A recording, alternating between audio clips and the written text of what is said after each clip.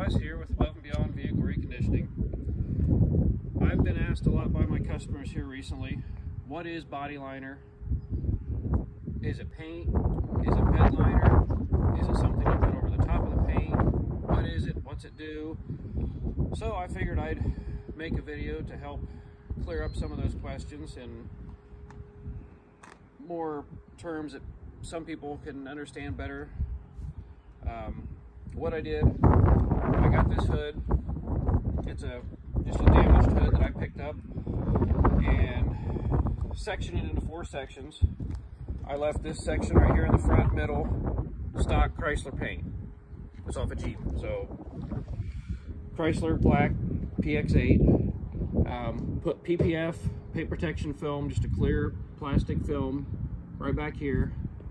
Over here is smooth body liner, and over here is textured body liner. There's 2 more levels of body liner. You can go ultra smooth or show liner, but these are where most people land, especially in the truck and the Jeep market, for the thickness and level of protection that they offer. Speaking of thickness, Chrysler paint is actually one of the thicker paints out there, usually around 170 microns thick. Depth gauge right here to kind of justify that. 177 microns right there in the middle. I usually take a couple different readings to get an average. 178, so real consistent. 185. Paint protection film, that'll get you close to double the thickness and protection. 305, 299, real consistent.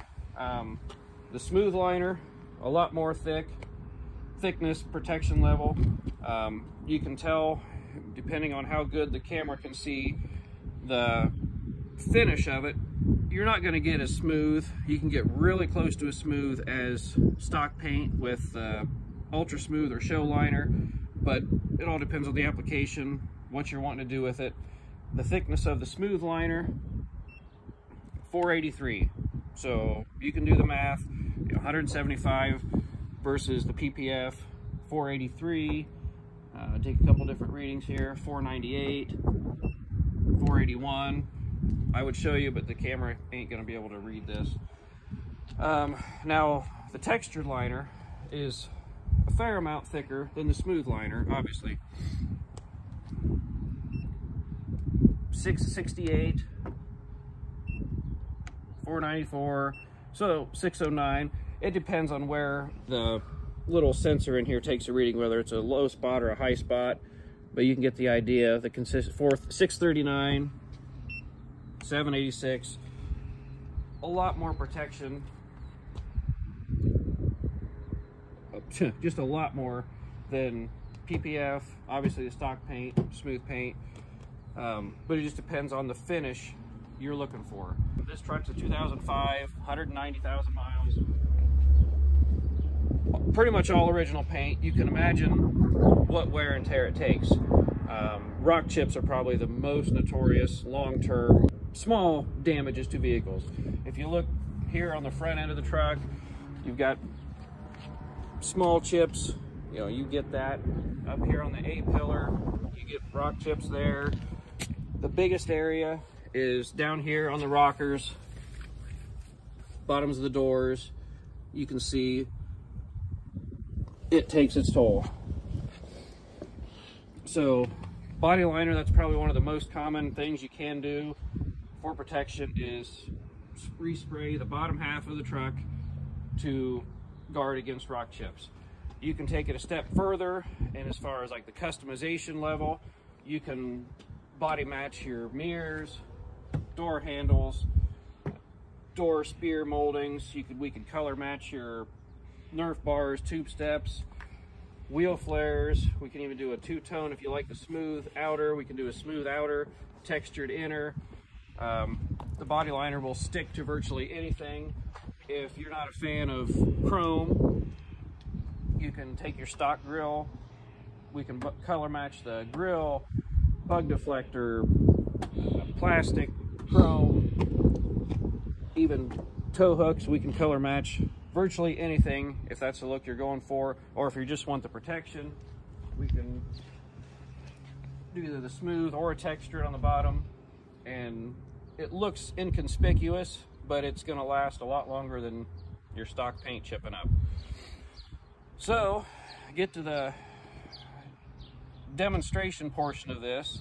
I'm going to take a couple different ways to do somewhat real world and somewhat extreme world testing of the durability of this hood. Again, you've got your stock paint, PPF, textured body liner, and smooth body liner. So we're gonna cut to another section of the parking lot here, and I'm gonna do a good lengthy demonstration on the durability testing on these 4 products. So here we are with the testing phase. This is the most real world I can think to be able to test this hood that I've got against rock chips. So step 1, or phase 1, would be standard old limestone driveway rocks and a slingshot.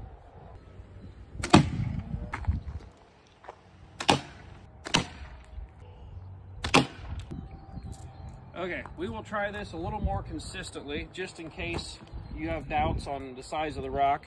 The only variable that I can't control is how far I pull my arm back on each one, and I'll try to be consistent. But these are slingshot ammunition.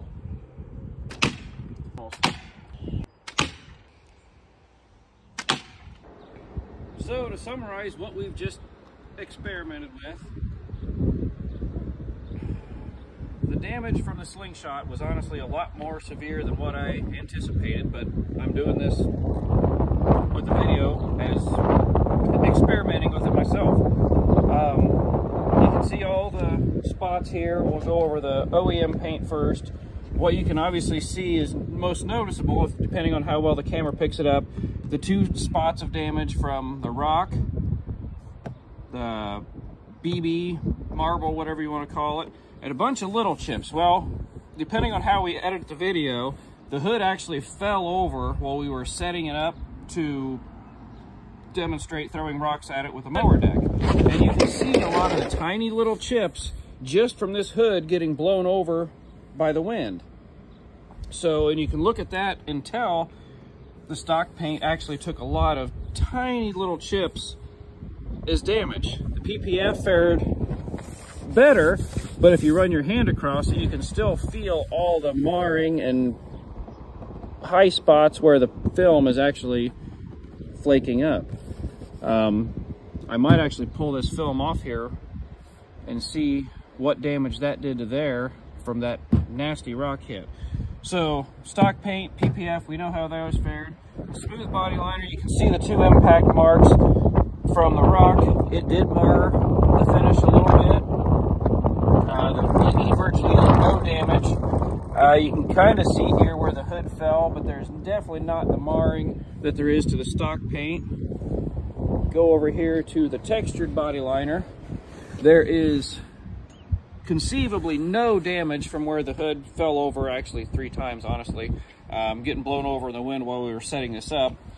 The BB, marble, whatever you want to call it, a tiny dent, but virtually no damage. You can get a PDR guy to stop by and pop that out, and you would be seamlessly gone. You can see where that large rock did mar it, 3 little spots. Again, you can touch this up just like paint, just like bed liner, if you're worried about the cosmetic looks of it. Otherwise, that obviously fared a lot better than PPF, stock paint, and the smooth body liner. So, let's just quick peel this PPF off, just for fun. Just because this is what this hood is for experimenting.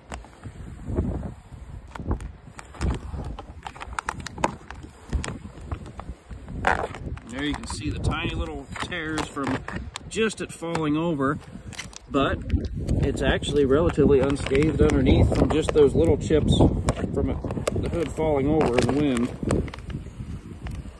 Ooh, but you look underneath the PPF, and that took paint clear out of there, and obviously at least 3 little dents. So PPF does help overstock paint, but it is not the same as body liner, textured or smooth.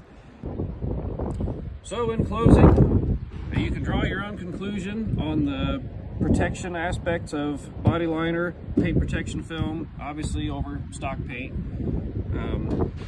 Any questions, you can reach out to me. We've got the body liner Facebook page, body liner website, Above and Beyond Vehicle Reconditioning website and Facebook page.